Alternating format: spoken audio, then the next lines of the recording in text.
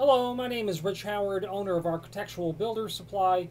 This video is to bring you a closer look at the Doramatic PB138, which is a part number 427-010-7189.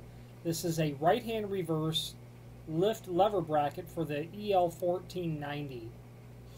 Okay, this is a right-hand reverse version.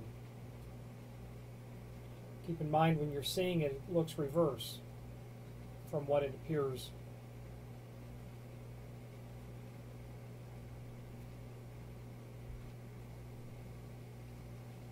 There is a, although handily for us, there is an image below this video showing the left-hand reverse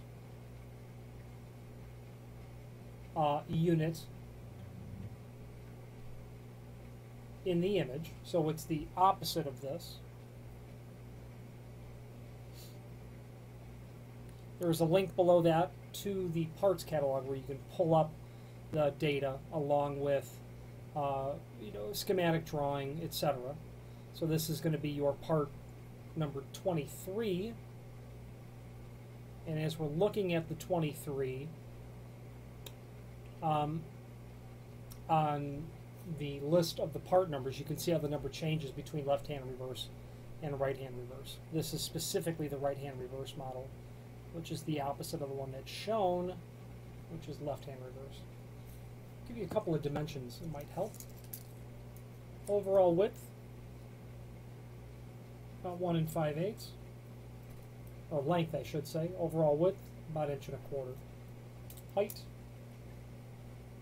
about 7/8 inch.